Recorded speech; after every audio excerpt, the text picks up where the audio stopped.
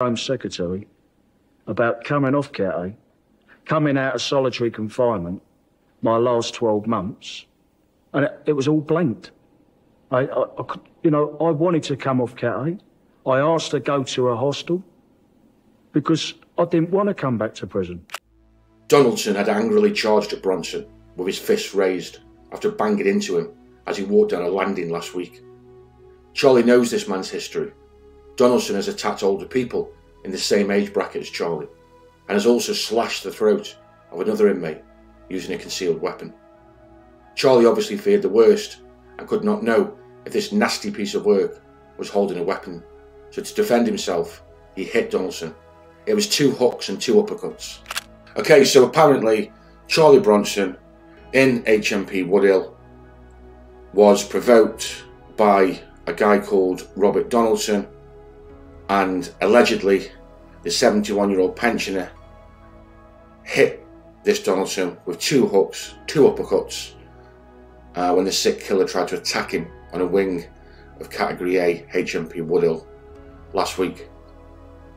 I say allegedly because I wouldn't believe anything that comes out of these type of rags, but seeing as it's all over the media now, and it probably will affect his parole hearing, which I think is next year, I'm just going to give my 2 pennies worth and comment on it. So first what I'll do is read this from the Mail Online, and then I'll give you my thoughts as we go.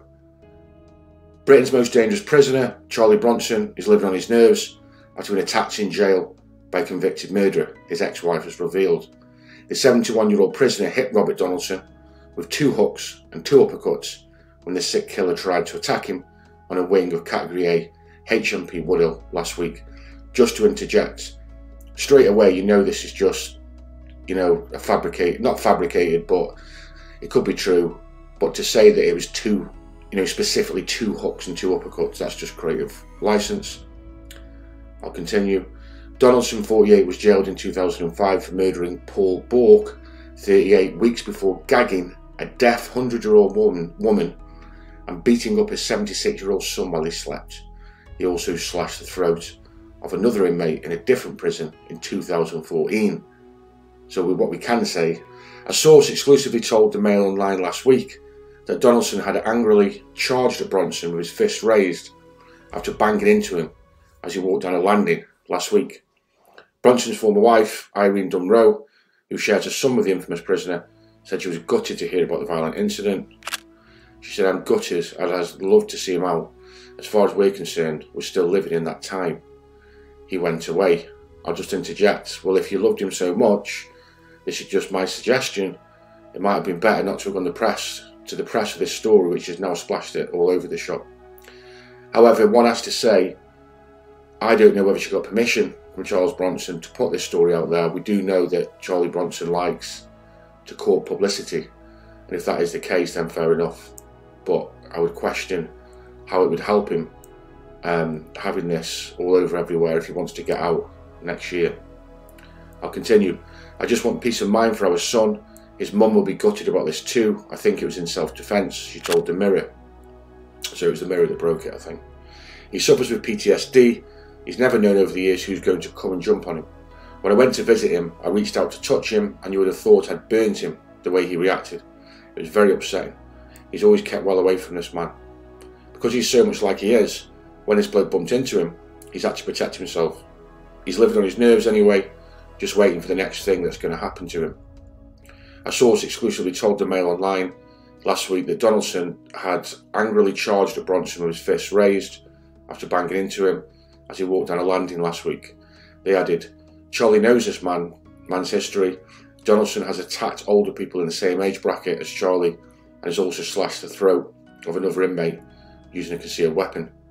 Charlie obviously feared the worst and could not know if this nasty piece of work was holding a weapon, so to defend himself he hit Donaldson. It was 2 hooks and 2 uppercuts. Charlie has been in this position many times before. He knows how to handle himself, of course, but it is such a shame because he has been on his best behaviour for 6 years, so now worries this will undo all his work. Bronson, who was first convicted in 1974 for armed robbery and now spends 23 hours a day in a cell, lost a parole board bid for freedom last March. his next opportunity to make a case for his release will come early next year.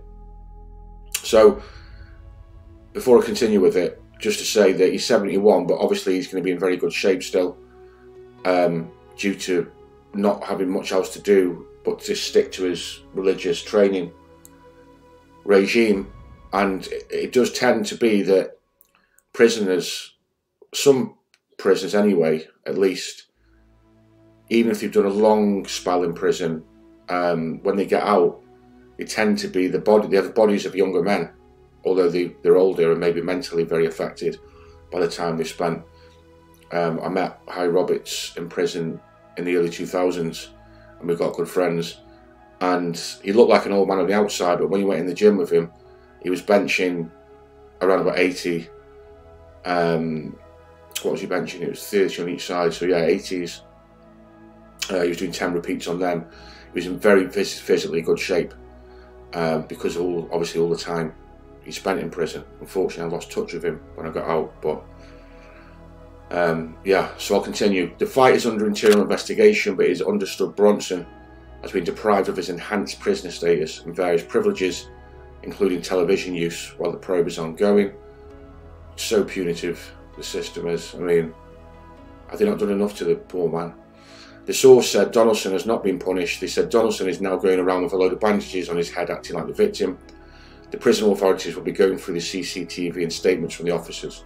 They said officers will understand Bronson was not the antagonist, but added he is so worried that he could be found guilty of assaulting Donaldson that all his hard work will be undone and his bid for freedom will be scuppered.